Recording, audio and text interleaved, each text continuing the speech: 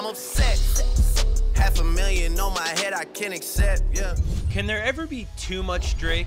Apparently, the answer is yes, according to a number of Spotify users who are demanding refunds due to what they see as the excessive promotion of the Toronto MC following the release of his new album, Scorpion. In an unprecedented move, the streaming giant deemed the release period Scorpion Season and placed Drake's image prominently across the artwork for their editorial playlists, some of which, like Best of British, Massive Dance Hits, and Happy Pop Hits, didn't even feature the rapper. The main complaint seems to be that for a service that some users pay to enjoy ad-free, the Drake hysteria feels an awful lot like advertising. One Reddit user shared their frustration with the company and claimed they were refunded for this month's payment after contacting customer service. Others have described similar experiences, either receiving refunds or credits towards a complimentary month of service. Spotify declined to comment, but sources tell Billboard the complaints have been relatively minimal and no refund policy has been put in place. God's plan.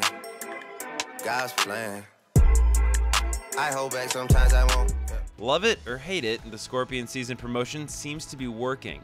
Drake has broken the one-week US streaming record in only 3 days and is aiming for a #1 debut on the Billboard 200 albums chart next week. You really piping up on these niggas, you gotta be nice for what to these niggas, I understand. For more on this story, head to billboard.com, and until next time for Billboard News, I'm Kevin Kenny.